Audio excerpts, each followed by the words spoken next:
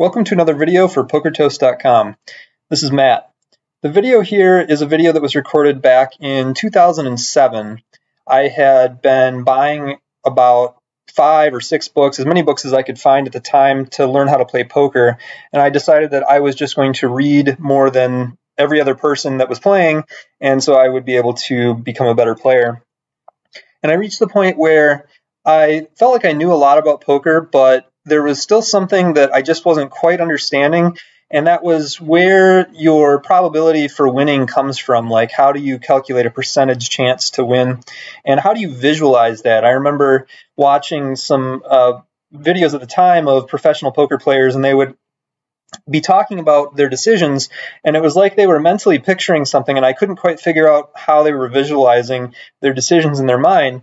And one of the players that I watched every video I could get my hands on was a player called Bryce Parity. And he was a heads-up limit hold'em specialist. And I must have watched, 20 or 30 of his videos.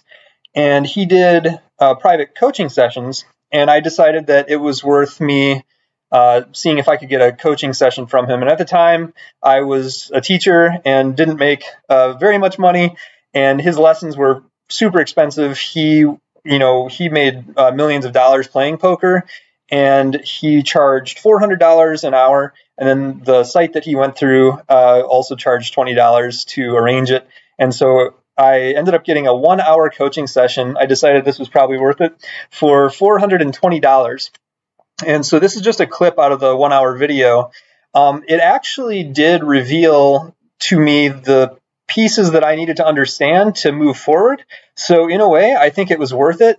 I don't think that I would probably do another $420 1-hour session. But you'll see in the video here that he used a tool called, I think it was called CardRunner EV. That was the site, cardrunners.com.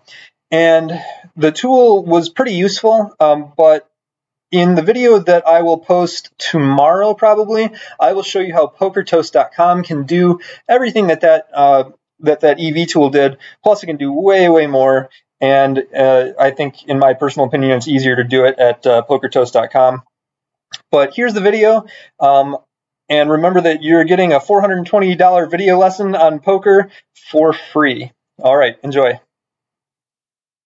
Right now, I'm still, I'm in the beginning stages of computing the mathematics behind it. So how would I set up a math scenario like that, for this situation right here, to decide whether or not I should consider calling? Okay, well, if you want to consider calling, the first thing you want to do is think about what you're going to be doing when you're calling with this hand. Are you going to be calling just trying to get to a showdown? Or are you going to be bluffing? And the very first thing that you kind of always have to do in any sort of math situation is figure out what the guy's range is like and just sort of break it down. So if you go to Stocks Combo now and just sort of maybe break it down for all the hands that you think that are ahead of you and all the hands that you think are behind, that'll just sort of give you a quick breakdown of what your actual sort of hand strength is. And even something like PokerStore will give you pretty decent feedback on what your hand strength is like at this point. But by sort of getting the breakdown of the ranges using Stocks Combo, it's going to sort of tell you how you're going to be doing when this guy's firing a lot of barrels, when he's not firing a lot of barrels. Because obviously, depending on how many bets you're going to call, is you're going to sort of really affect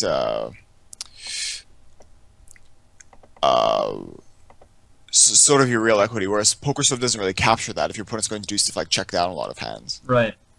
Okay, so maybe I assume that he would 3-bet with, and this is something else I'm not real clear on, is how people determine how much a 3-bet. I know it depends on what your opponent will do post flop, but top 30%, is that? Yeah, well, the top 3-betting range, that's ultimately an assumption you're going to have to make. Obviously, if you have data on the guy, that helps. And then if you played a couple hundred hands with him and you know that he 3-bets 30% of the time, then you have a pretty good idea of that. With stuff like this, in terms of how often he's going to do something, that's never something you can sort of quantify mathematically. That's always going to be an assumption on your part. And when you have not that much data, you're not going to make great assumptions, but you'll do the best you can. And then when you have lots of data, you'll be able to make really accurate assumptions. Okay. So we'll go with 30%, since that's a pretty fair number for most people. Okay. And so then I'd add this in, spade, 9 heart, 5 heart.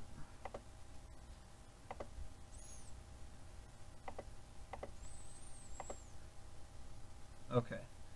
And so now basically I'm looking to see what, in order to do an EV calculation, if I was thinking that he might either have a worse hand like, Queen 9, King 9, Jack Right. 10. So let's maybe take a look and see, first of all, if we're thinking about not putting in like a bluff or anything like that, and we're just calling down, just hold Shift and click on the hands that you're beating right now, and it'll spit out what percentage of his range you're actually ahead of. And it's going to be a very small number. Okay. So, yeah. And the nines you're actually behind, of course, because he's got a pair. So, and so you're also behind the king highs as well. Oh, that's right. So you're basically looking for like worse queen highs and unpaired jack highs and 10 highs. Yep. Whoops. Okay, so it's like, let's see. Behind that, this one. That one. And that one. Nope. Queen nines are out. Sorry. Yeah. Okay. And there's queen nine off is out as well. Queen nine off. Oh, sorry. Yeah. Okay. So if you go straight to the results tab right now, you'll probably get some number like 10%, 7%. So we can probably go ahead and say right away that this is not a spot where we want to be calling down with queen high, given his range.